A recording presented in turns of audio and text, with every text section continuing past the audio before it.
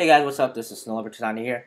I'm going to do a two-part video. First part is the Acid3 test, as promised, of Safari and also for Firefox. And the second part of the video, I'm going to jump right and switch to the doubleTwist review. So let's get to it. Safari, sorry. Now, what the Acid3 test is web standard compliance. The score has to end up on 100 over 100. The animation has to be smooth, and the browser must use its default settings. No third-party add-ons to enhance performance. As you can see, Safari does it in a very smooth manner.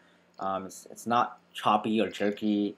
It's very clean, very smooth, And the score is 100 over 100. And you can compare it to the reference rendering, and as you can see, I'll switch between tabs.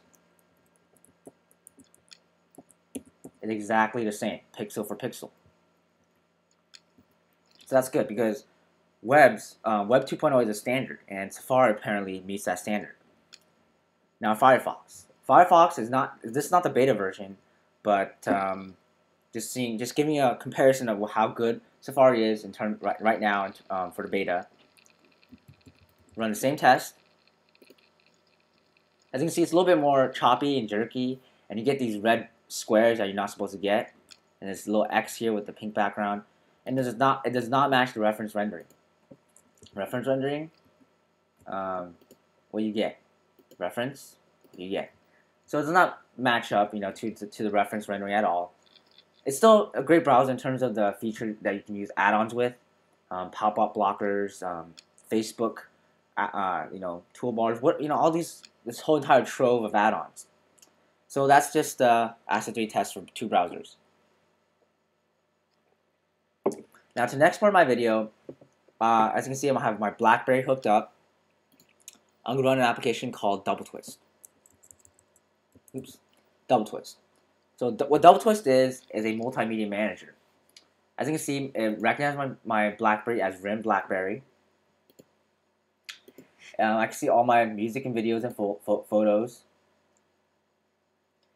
And any photos that you have, you can also, in your library, you can do stuff like send it to Facebook, Flickr, and you can send it to other people through email.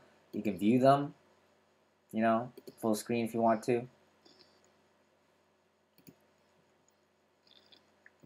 So yeah, so what you can do with doubleTwist, which is a free beta, you can have your iTunes media on a third-party MP3 media player.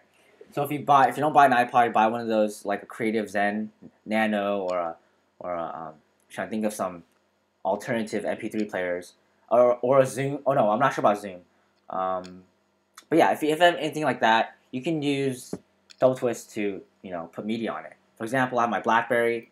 Instead of dragging stuff into the music folder or video folder or picture folder, I can just do it all here. I'm going to select a few tracks.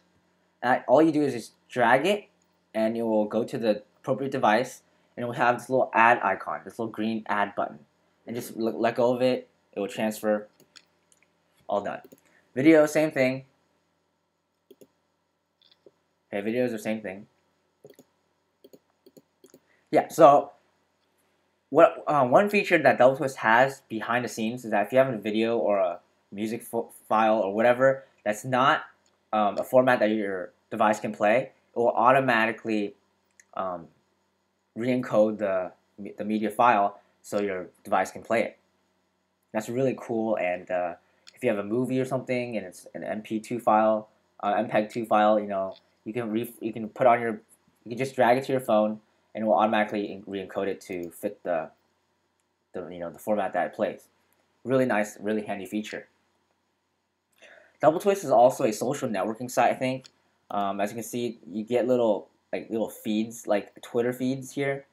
It's like a microblog, if you will.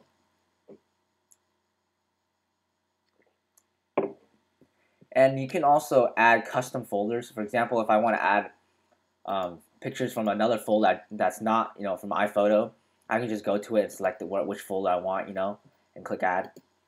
Same thing as before. Go to it, select what you want, drag and drop onto the device. Now the device, you can also view the stuff that's inside the device. For example, I can view that my BlackBerry has 126 tracks for music, 22 videos, no photos, that kind of thing. Really, really useful. This application is really well written. It's well written. It is in beta. Yeah, 1.0 beta 1. It has a cool icon. I just have to say that. And it does have media exporting capabilities. You can send things through email, just upload them to Flickr, Facebook. You can view things, that kind of thing. It's really, really helpful. Now, one thing that doubleTwist does not do is make playlists. Playlists for me is really important. I have a lot of playlists, okay? Like On The Go 1, On The Go 2, On The Go, Unsigned Artists. I have a lot of playlists. And doubleTwist does not do that for me. But for me, it's not important as much because I'm using my BlackBerry for music and I don't listen to music that often anymore. So it's not that important. It is a pretty good feature to have, but it doesn't have it. I'm not going to go blame it. It's just a beta. I think they'll probably have it in later versions. We'll see. So that's pretty much it. But there is one catch to all this. Okay, I forgot to say that. You have to sign up, and when you sign up, you have to sign up for the service. And when you sign up, it's free. As you can see, my account level is free. But you do need to give a few details, like your name and your email. It's optional to put your gender. You can just deselect all of them and save it like that. But I put male. So you can use this to browse media. You can use this to play music. It's not that great of a media player. It's just like a media manager. You can manage media through devices. It supports a whole treasure trove of devices like Blackberries. I'm just saying BlackBerry because I have a BlackBerry. I'm not sure if it supports the Zune, but I do know it supports other MP3 players that's non-iPod. It does support cell phones, a lot of them, like Sony, Samsung, LG, trying to think of others. Sanyo Katana, Motorola. So yeah, it's a really great program, well written, like I said before. It's really handy because I'm getting kind of sick of dragging, dropping to the right folders and things like that. It just doesn't have the great feel to it as doubleTwist does, and doubleTwist is does it for free, and only takes up like 10 megabytes of my hard drive space. Not a big issue. So it's really nice to have this around when you're adding new media, and to keep track of what you have, what you don't have. As you can see, you can keep track of artists, the title, and the time. And also trash things too. You can delete them by just selecting them and click trash.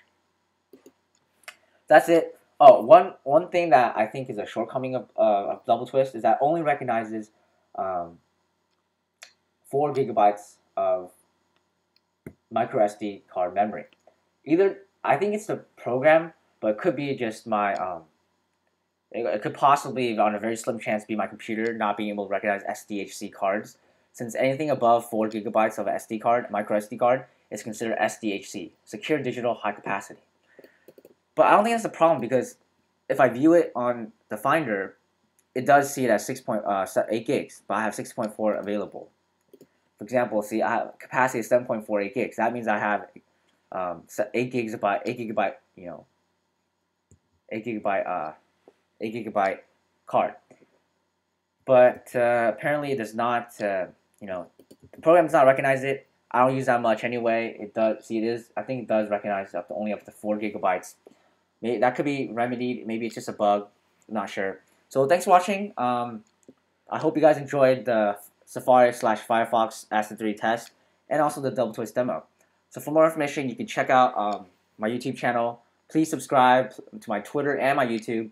Thanks for watching, and I'll see you guys next time. Ciao.